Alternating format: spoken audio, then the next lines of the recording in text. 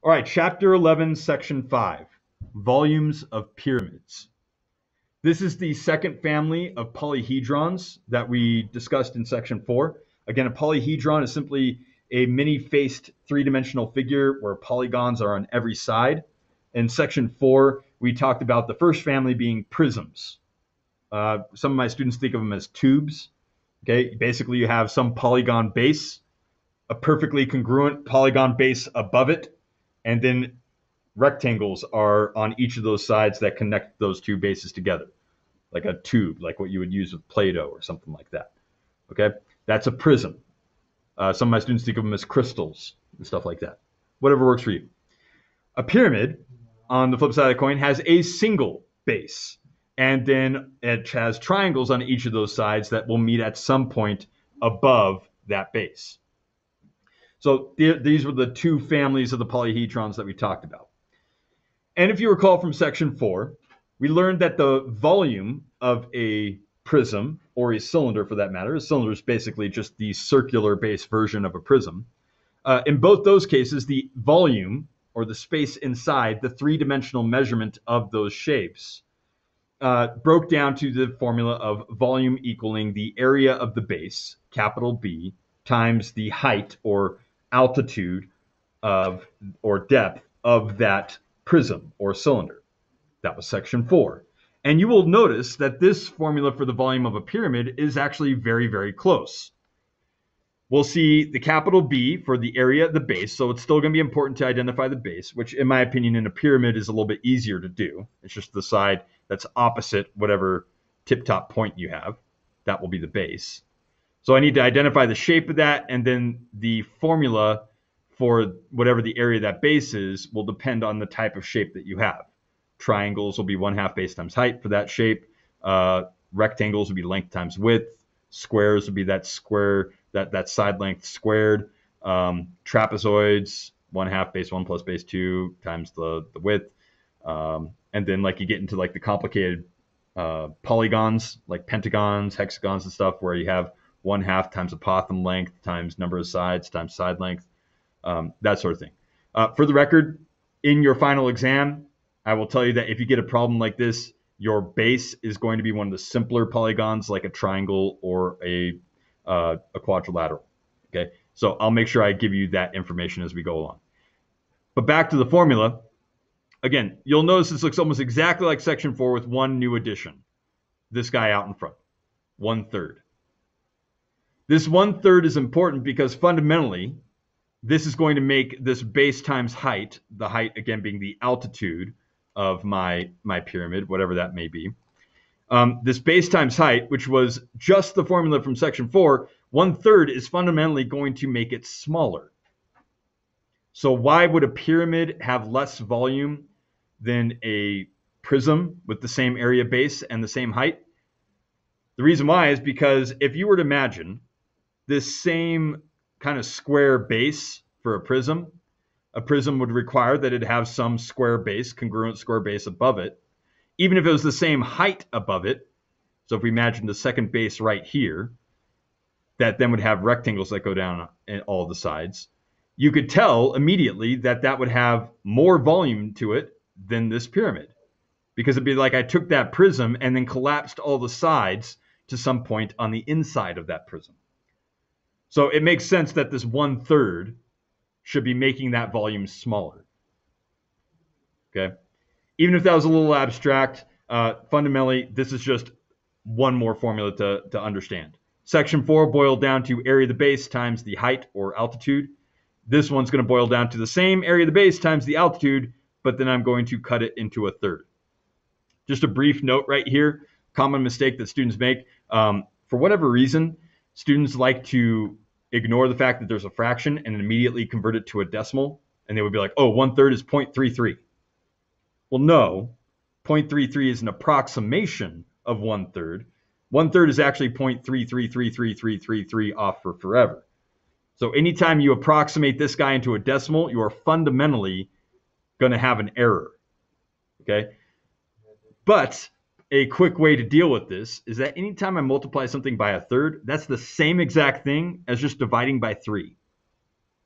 So actually, on a calculator, this is actually a very simple thing to deal with. Simply find the area of your base, multiply it by its altitude, and then divide that value by 3. That's the same thing as multiplying by a third. Okay, so that's just a brief note I want to make on that. We'll see that applied here in this next example. One last thing to talk about right here. I showed this in section 4 as well. You'll notice I drew 2 different versions of these pyramids. One has a slanted or tilted aspect to it. Just like in section 4, I'm really only caring about like the vertical height of this thing. So if it is slanted, I don't care how far it's slanted. It could go way off the page, off over here. All I'm going to really care about is its vertical height. So if I imagine the base of this pyramid resting on my desk in front of me, I'm only caring about how vertically tall it goes. That will end up being that H value that we see here, just like we dealt with in section 4. Okay, again, punchline, the one thing to be aware of is that ultimately whatever the base times height are, I'm going to divide that by 3, which is the same thing as multiplying by a third. Let's apply that in an example here. So just breaking down what we're seeing in this diagram, how to interpret the information. Really, the first and foremost thing to be able to identify is the base, okay? Because whatever the base is, I'm going to find the area of that shape, whatever shape it may be, and then I'm going to multiply it by the altitude of this pyramid. So in this diagram, we can see quite obviously here that I have a triangle base. So actually the name of this pyramid would be a triangular pyramid, okay? And so this base is not just a triangle, but it also is a right triangle, as shown by this kind of janky little box right here, right? This is a right triangle base that ends up being significant because the formula for the area of a triangle is 1/2 base times height. And in that triangle, the base and height have to be perpendicular to one another, okay? And that's important because that means that in this base triangle right here, the 4 and the 6 are simply those base and height. It'll make the calculation really fast and simple. So just to talk through it really briefly, we'll do it here in algebra in just a second. If I was just focusing on the area of this triangle on the base, I'd do 1/2 times 4 times 6, okay? Whichever order you do that in, that'd end up being the area of the base, which will be our capital B in that volume formula. The height, what you'll notice, particularly with pyramids, this will be a requirement. You're going to start noticing these kind of things in your diagrams. This little segment here with, again, another perpendicular box right there. This is representing vertical height. Okay, it's not a side to the pyramid or anything like that. Most often it'll be shown in a different color or a dotted line or whatever. But this piece right here is representing the vertical height of the pyramid. So that 9 centimeters in this diagram is going to be that H in our volume formula. Well, in this problem, that just then fills up all of our pieces that we need to plug into our formula. Okay, so at this point, it's just about plugging it in and doing the calculator work. So let me jump to the whiteboard. Again, our formula for the volume of a pyramid, it will be easy to identify them as you come across them, pyramids rather, is going to be 1/3 the area of the base times the height. Using my section 4 technique right now, where I'm going to replace this capital B with whatever shape base I'm dealing with. This one was a triangle. So technically speaking, the volume here is going to be 1/3 of the base area, which is calculated by 1/2 lowercase b base times height. This again, these have to be perpendicular to each other in a triangle. You've done these sorts of things before in previous math classes. I'll trust that you're familiar with that. And then all this is multiplied by this other H. Don't confuse 2 H's. I usually think of this as the depth or altitude of my 3-dimensional object, which was the 9 centimeters in the diagram. So I just plug the numbers in. Okay, 1/3 times and then 1/2 of the base and the height. The base and the height, it does not matter which one goes where, 4 and 6. I'll just put them in that order.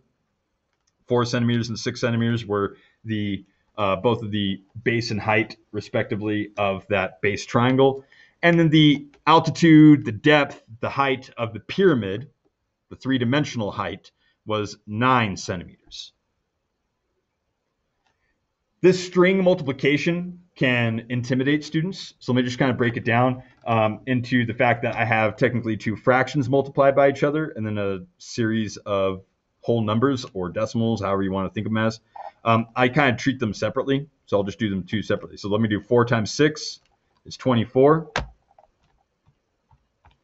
And I'm going to multiply that result by 9. There are my three numbers multiplied together, 216. I have two fractions to multiply together. When you multiply fractions together, you go numerator to numerator, denominator to denominator. So 1 times 1 is 1. 3 times 2 is 6. 1/3 times 1/2 is 1/6.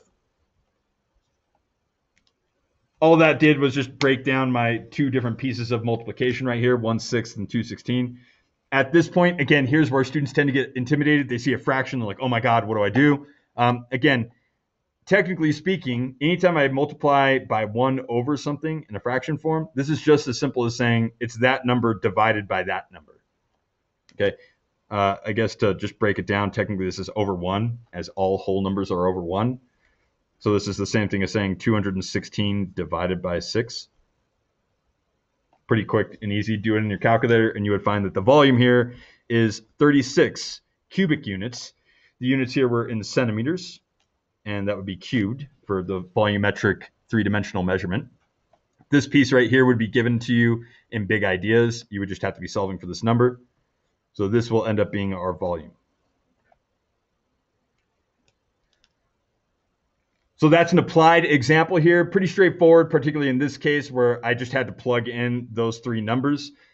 In this next clip that we do, we're going to see where we are actually given the volume measurement and we have to solve for one of these pieces. In those cases, instead of just doing the explicit operations, since these were all on the same side of the equation, I just had to do the string multiplication as it was written. If I'm solving for something over here, then I'm fundamentally having to move stuff to the other side of the equation. And we'll see in the next clip, that's just going to involve some inverse operations that you'll be familiar with as well. But that'll conclude our first clip. I'll go ahead and stop the recording right there.